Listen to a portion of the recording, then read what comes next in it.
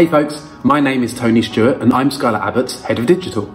My colleagues and I noticed some buzz recently around Microsoft's Kaizala platform. In this video, I'm going to be explaining a little bit about what Kaizala is, why your business might already have it, and also why I think it could have a huge impact on the world of internal communications.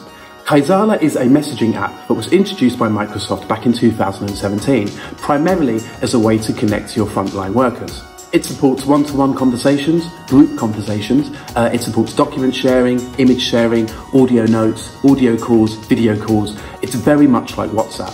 What sets Kaizala apart, however, is its ability to also create polls and surveys and your own custom actions. It also has a news function service in there as well, all within the one app. Kaizala has always been free, but what's created such a buzz recently is that Microsoft has wrapped it up in their Office 365 offering. That is, if you have Office 365, then you already have Kaizala. So, congratulations on your brand new internal communications channel. What are you going to use it for? A great example of where Kaizala has had a very positive impact on communications and collaboration is with Philippine Airlines. Microsoft have created a really lovely video summarising their story, which I've linked below. It should really inspire those icy brains of yours. I wouldn't be the first person to describe Kaizala as WhatsApp for work. Kaizala allows you to send text messages, audio notes, share documents, share images and video, and also create live audio and video calls too.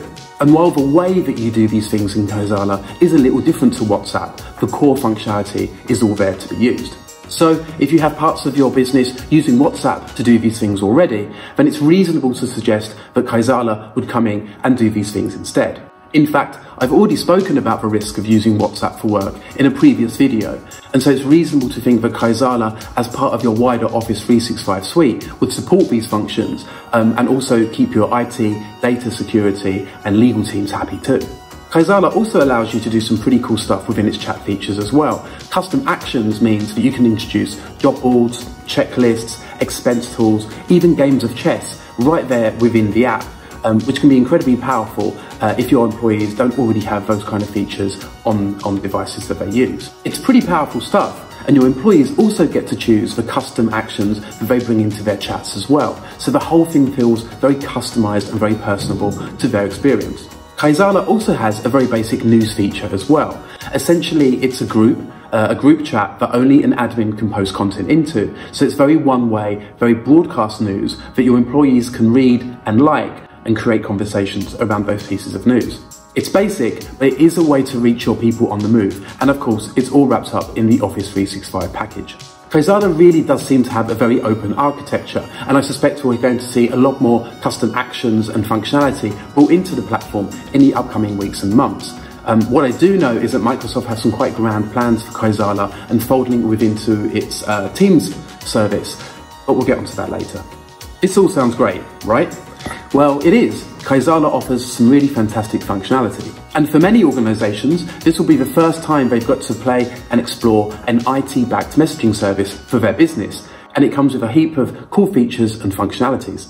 I've played with Kaizala with my Scarlett Abbott teamies, and typically with enterprise platforms like this, the user experience is not exactly 100%. Sometimes it's a little bit unclear as to how you do things. The functionality is there, but the user journey can seem a little confusing at times.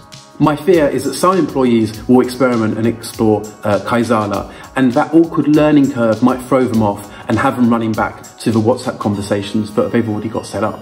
I'd absolutely encourage you to load Kaizala up from your own Office 365 instances, have a play with the platform on the mobile, on your desktop, and get a real feel for the functionality and how the platform behaves before you start to talk to your employees about using it too. The platform has been around for a few years now, but its impact on internal communications hasn't really been realised. I feel like now's the turning point. Now that Kaizala is available in the Office 365 suite and it's available to all those people that use Office 365, there'll be a little bit more experimentation and an opportunity to see how Kaizala can support communications and collaborations in different businesses around the world. And if you'd like some help exploring the power of Kaizala in your organisation, then do get in touch with us here at Scarlett Abbott. Contact details are below, and you can also find me on Twitter and LinkedIn. Thanks guys, I'll see you again real soon.